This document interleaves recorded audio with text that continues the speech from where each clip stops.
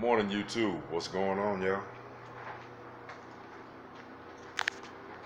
This is a little slap together under seat truck box for my Silverado. Just made it up out of some spare wood I had lying around, some 3/4 plywood and some MDF.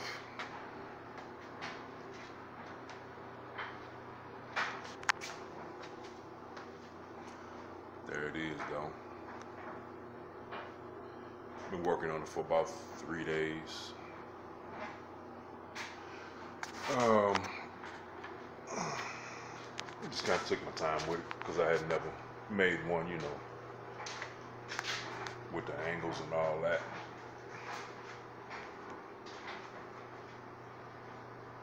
A little bit here, a little bit there, whatnot. So there it is, though. But it fits perfectly up under that seat, man. The seat comes down and locks in place like it should.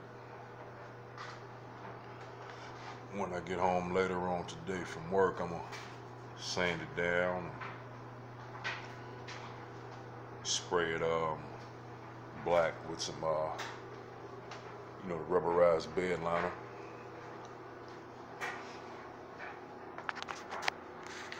And I just use these old 10s, these old Pioneers. These are like 2006s or something like that, because I had them laying around. So I just slapped them on in there. Still got to take them out, run the wires and all that good stuff. I guess this weekend I'll run, you know, power wire and ground and all that kind of good stuff to get it bumping, man.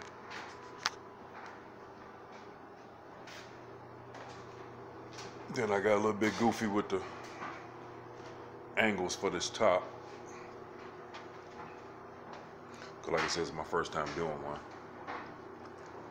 So I had a little bit of a gap on this back end and the front end, about 1/8 of an inch. So I just filled it in with some Bondo. And I'll get here later on today and I'll sand it down, smooth it out.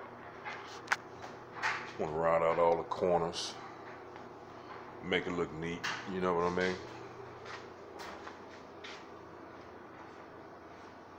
So yeah, man, there it is. I'm gonna run them on a little, I think it's a 500 watt little Boss amp. I turn the gains down on it so it don't eat them up. Even though I know Boss is not true power, but still, just to, you know, not fry them if that amp feels like it wants to do something in mono mode. So, but yeah, there it is, man. I like it. Turned out pretty good. Turned out pretty good. All right, y'all have a good one, man.